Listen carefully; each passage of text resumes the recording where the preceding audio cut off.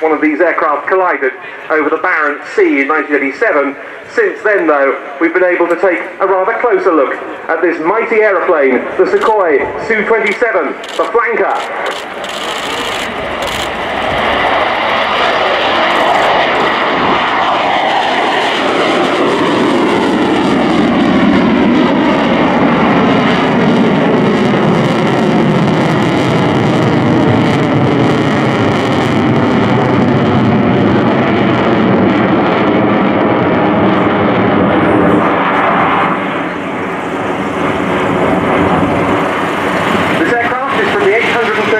Guards Tactical Aviation Brigade.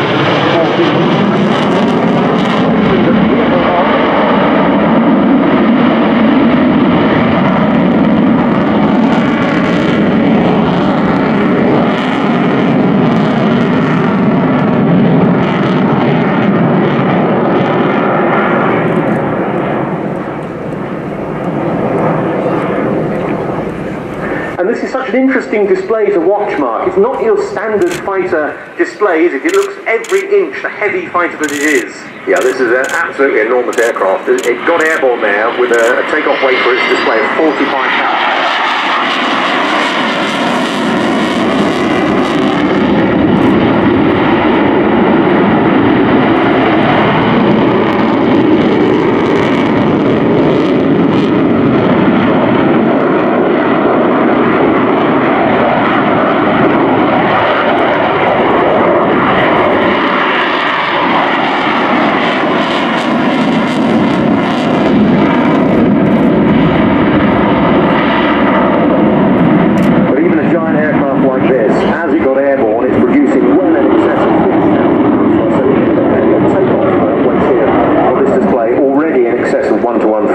Thrust-to-weight ratio. The aircraft astounded Western onlookers when it started appearing at Western Air displays from the Paris Air Show in 1989 onwards.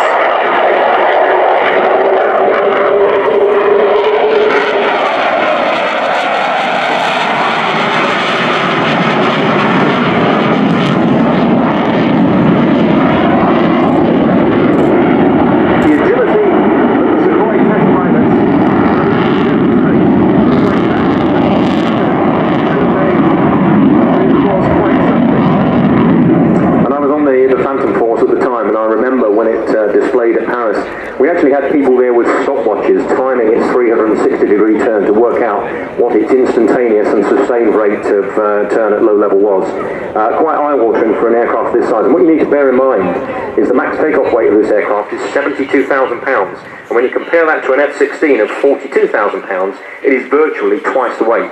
And it's certainly at 15-metre wingspan, 50% bigger than the F-16. So a completely different class of aircraft.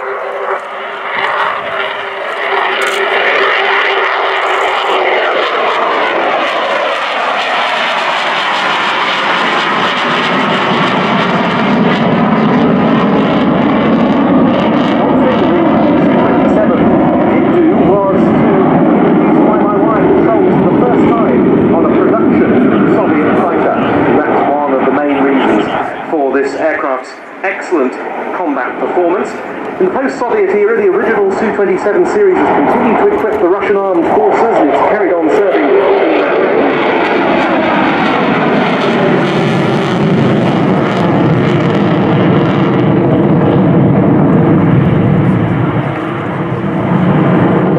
So equipped a number of other former Soviet states and several export customers, but the design has continued to be developed for Russia and for overseas markets, and some of the latest derivatives incorporate thrust vectoring for even greater agility.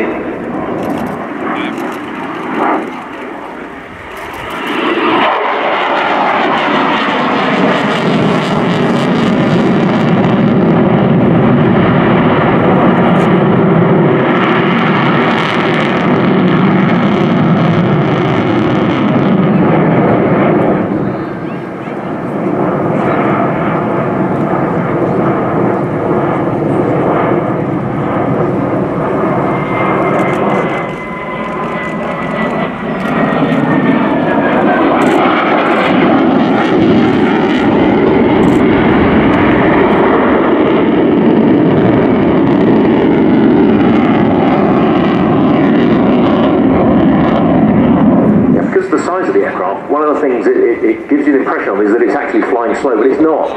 It is flying at typical fast jet speeds here, between 350 and 450 knots. Obviously with the faster passes up to 600, and the slow pass now down at about 150 with the undercarriage coming down. So one of the things we were concerned about when this aircraft first came onto the scene is gauging its energy levels in air combat. You did that thing with your glass.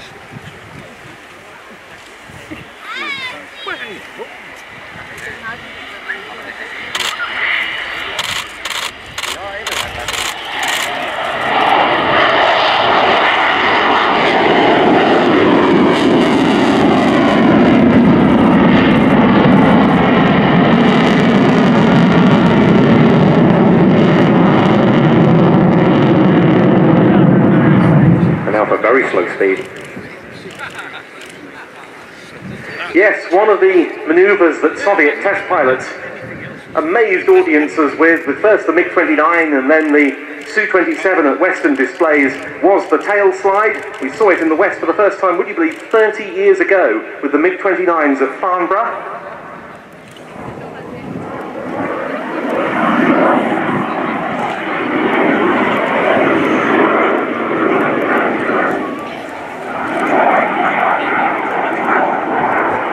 As much as anything, a tribute to the engine performance of the aircraft, the two Lyulka, or now Saturn AL-31F turbofans.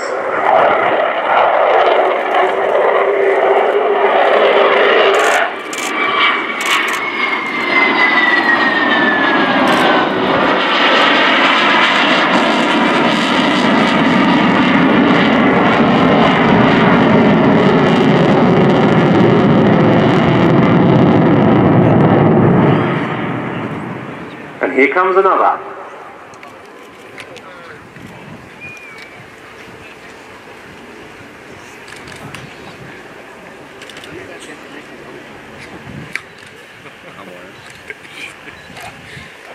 All of the control surfaces working in the opposite sense as you slide backwards. So left rudder actually moves the nose to the right, and up elevator actually moves the nose down. So quite a difficult manoeuvre. But no doubt the controls lock centrally as the aircraft flies itself out of that manoeuvre.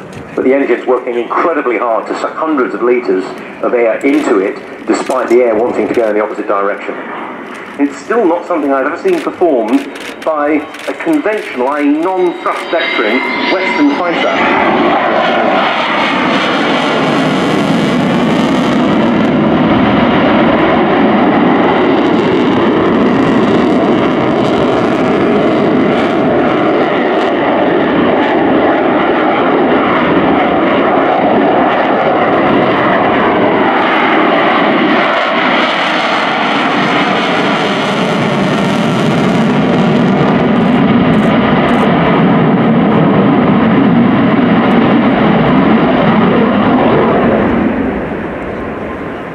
When Ukraine became independent, it took on 67 former Soviet Air Force Su-27s, and they carried on serving in the same roles as in Soviet times. Most of them are based at Myrhorod in central Ukraine with the 831st Guards Tactical Aviation Brigade, from which this aircraft comes. It's the main provider of air defence for the country. There's another smaller squadron of flankers at Otserna in the north. When Su-27s, another Ukrainian Air Force aircraft, undergo a general overhaul, they receive this new so-called pixelated camouflage pattern, which is applied in blue on the Su-27s. Very attractive it is too. This is a modernised one, a Su-27 P1M. At very slow speed indeed, with the air brake deployed in exactly the same position as the F-15.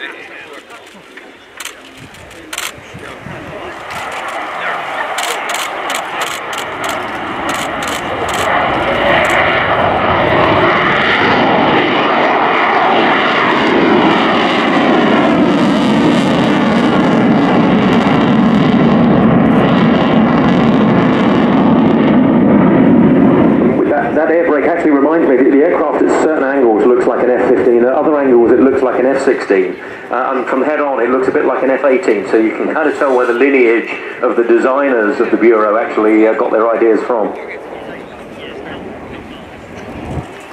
The upgrade I was just talking about adds a satellite navigation system, a new instrument landing system. Crucially also for international operations, a transponder that's compatible with international standards.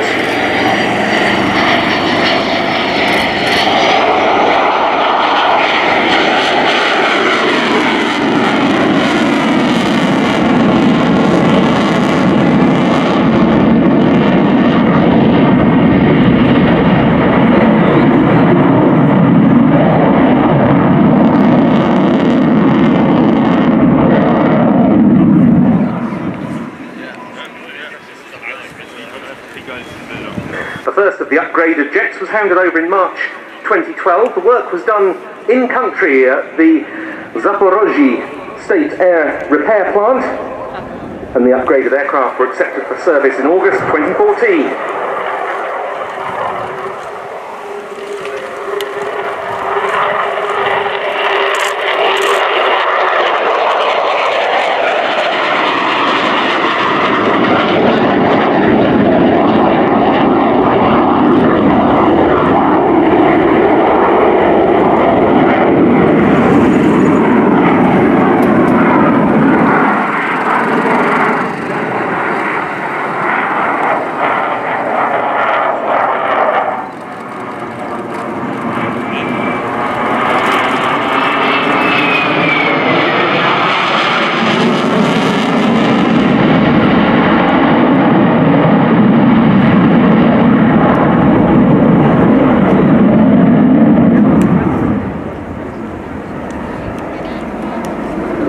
And the following year, 2015, the Ukrainian President Petro Poroshenko took a backseat ride in one of the upgraded two-seat Ukrainian flankers. These aircraft still providing a very potent combat capability. And of course, Ukraine has been engaging very much with the West in recent years, and links between its Air Force and those of numerous Western nations have been greatly developed in recent times. The aircraft flown today, as it was last year, by Colonel Alexander Oksanchenko. He's been the Ukrainian flanker display pilot since 2011. He's got around 1,050 hours on type.